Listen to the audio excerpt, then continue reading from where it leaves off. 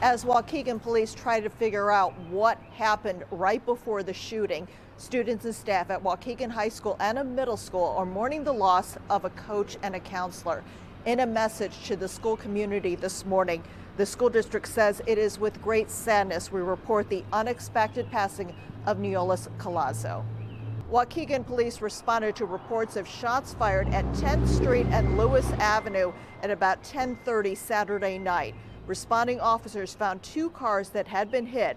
A man in the first car was not injured. A 23-year-old woman was in the second car. She had been shot and was pronounced dead at the hospital. A police spokesman confirms the woman was a coach and a counselor for Waukegan Public Schools.